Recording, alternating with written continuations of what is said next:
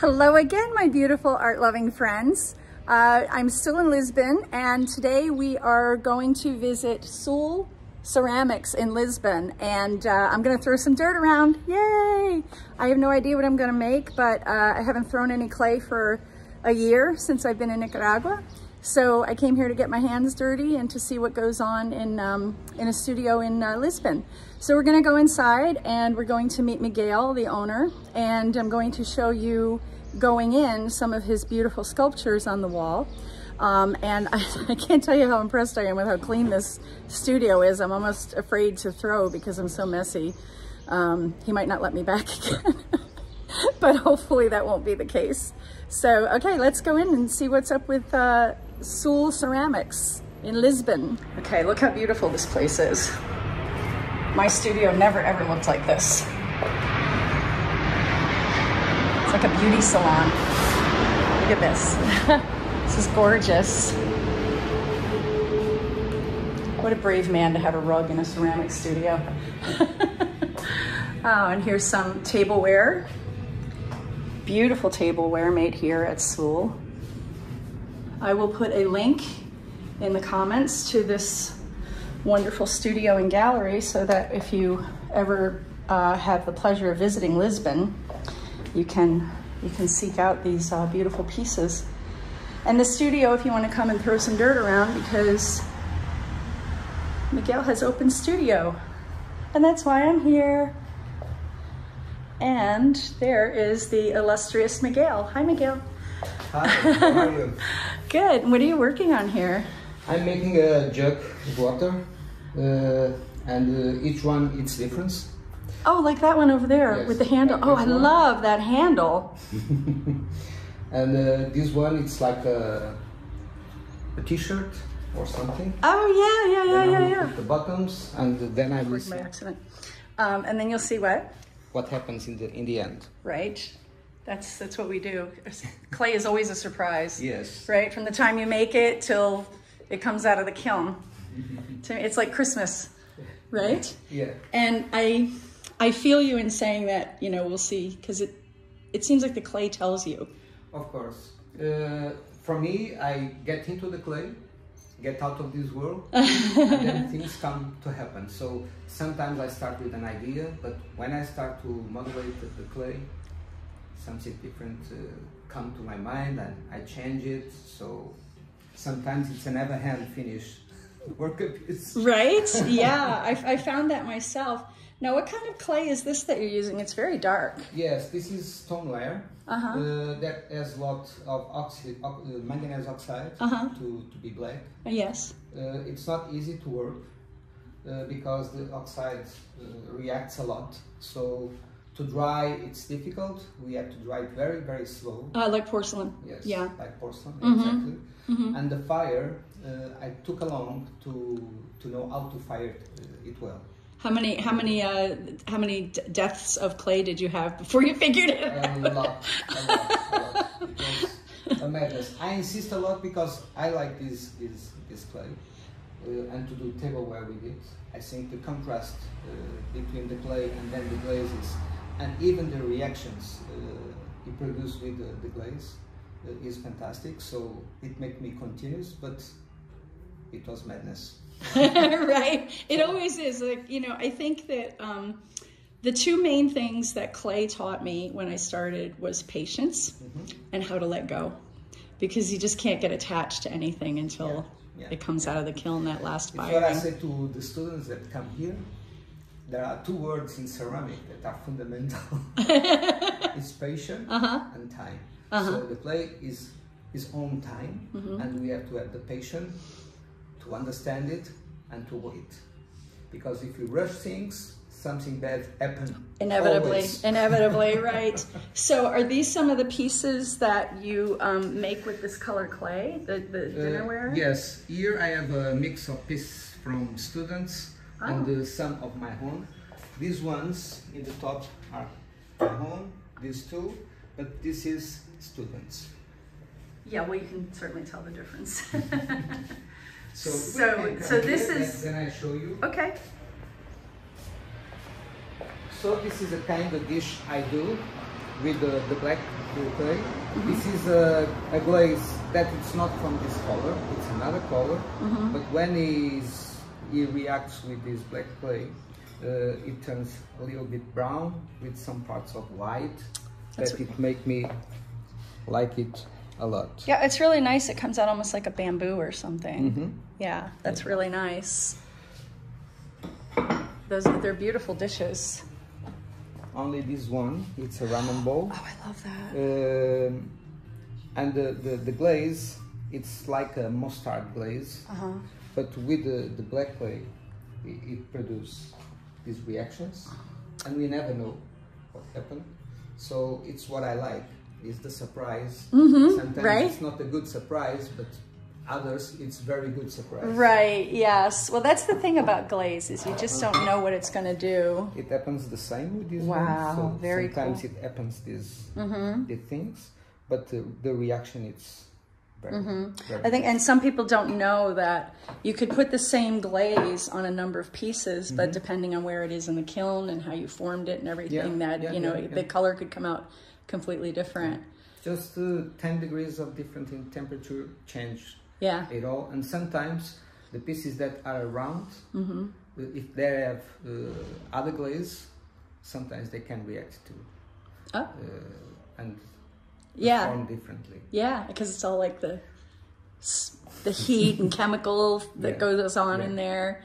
Yeah, very cool. So how long have you had this studio, and how long have you been a ceramic artist? Well, it's not a very long story. It's a very short story. Okay. This studio opens last year, October, and it was not my profession. I used to work on a multinational company.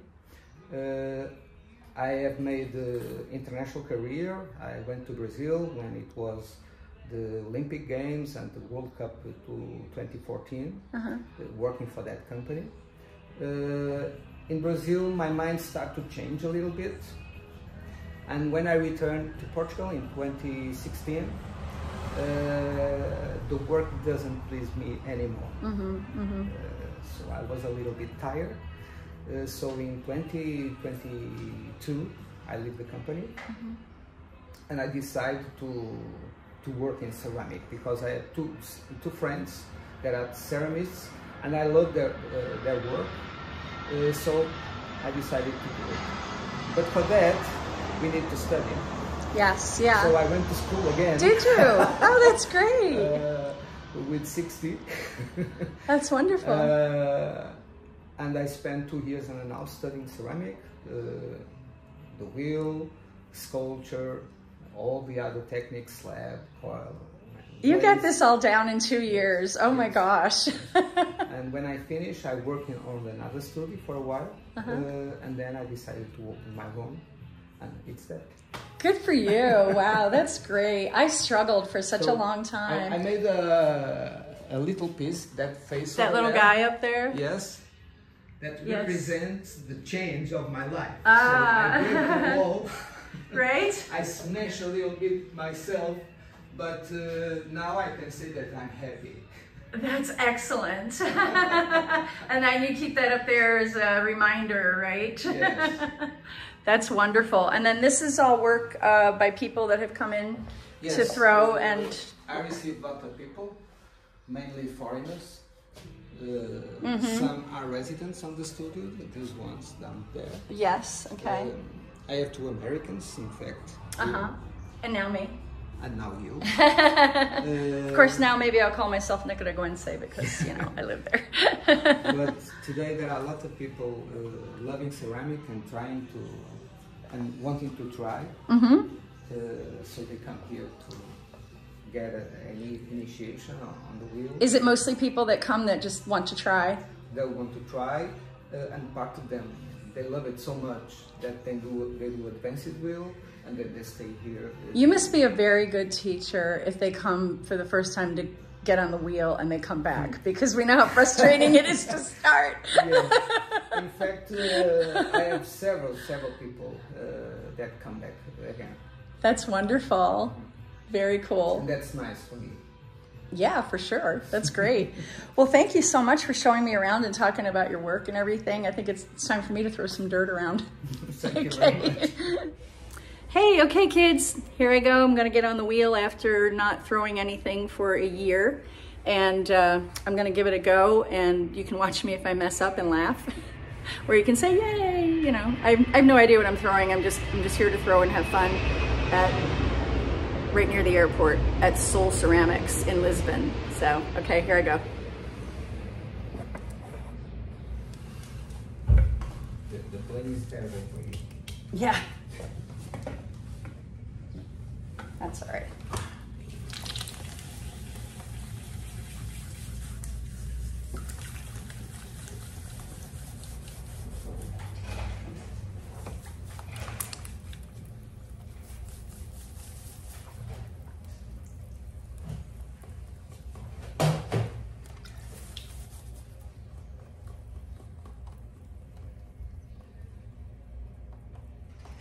I remember when my friend was starting to do ceramics and she was going to this studio, and I was playing a joke on her. I told her to ask the instructor for the self-centering clay.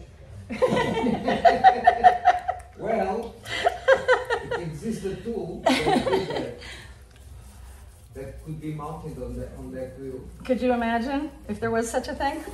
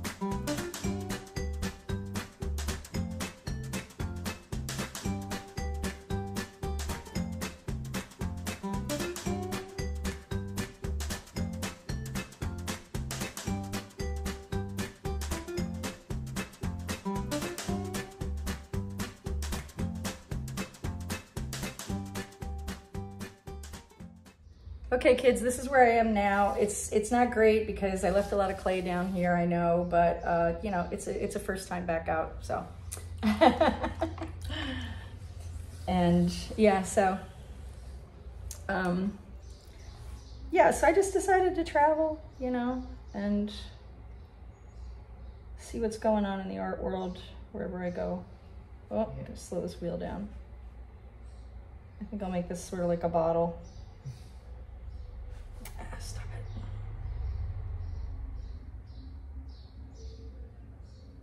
Do you do clay?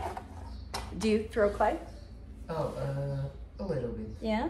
My father has the experience, but I'm just starting. Well, everybody has to start. Yeah. But I usually work more with molds. Oh yeah? Like with casting. Do you make your own molds? I'm trying to, but it's really hard. I don't think there's a lot about ceramics that is easy.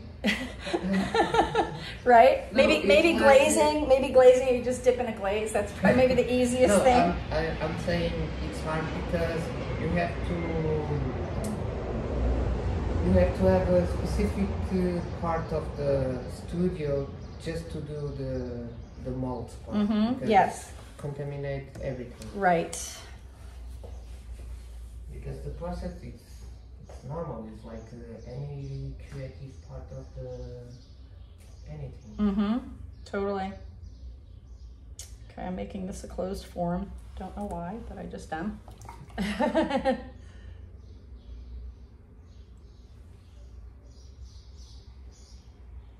It's gonna be around something. What is it gonna be? I don't know. I'll just mush it, see what happens.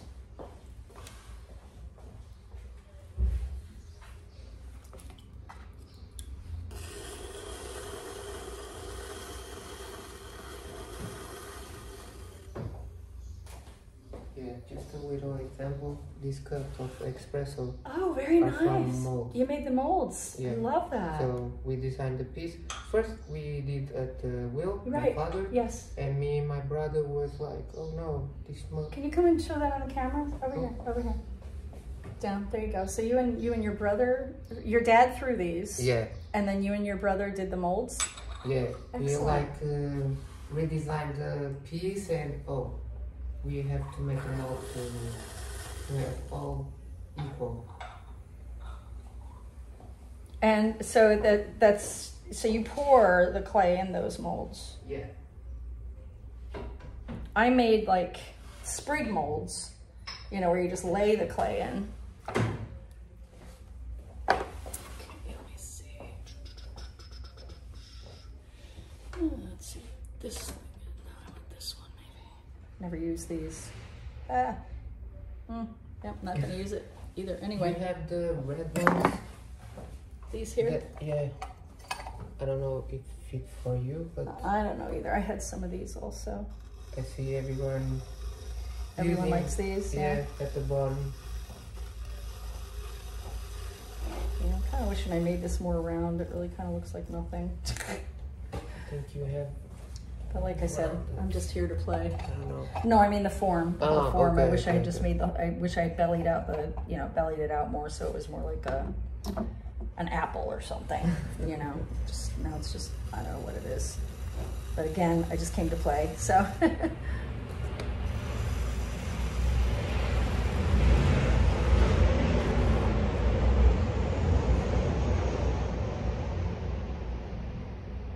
It's just fun.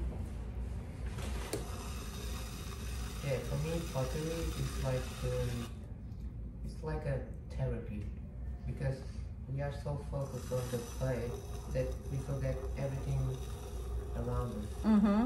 Absolutely. I think it's amazing. It's like a little meditation. It really is. Let's see if I'm gonna. I might be going too deep here. We'll see. I'm gonna cut a little foot like that. It's not doing it. Do what I want you to do. Do as I command. There we go.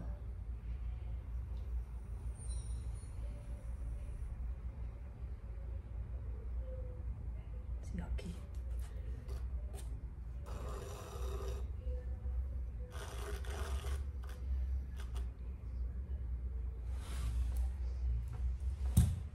Oh, no.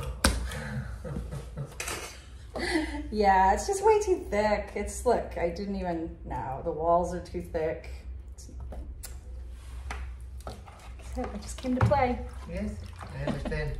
The other day we have a person from Washington, Uh-huh. and he can just do play. Yeah. Yeah, it's all, I mean, because it's not like I'm gonna, you know, leave something here and glaze it and fire it and all that stuff, Yeah. you know. And you were like, oh, if you want to keep the piece and glaze it, cool, send me a picture. If not, no problem. I'm just here playing with the clay. Yep. Yeah, see how thick that wall was? Yeah. It's not worth keeping. I'm used to porcelain. I go very thin with Oh, it, you know. And like with each clay, I think you just have to get used to how it feels, you know. Yeah, yeah. And the clay dictates to you. You don't dictate to the clay, that's for sure. So the clay in the States is very different from Europe? No, you know, this is stoneware. It's pretty similar, Okay. you know, but porcelain is very smooth and very Yeah. buttery. It's like throwing butter. It really is.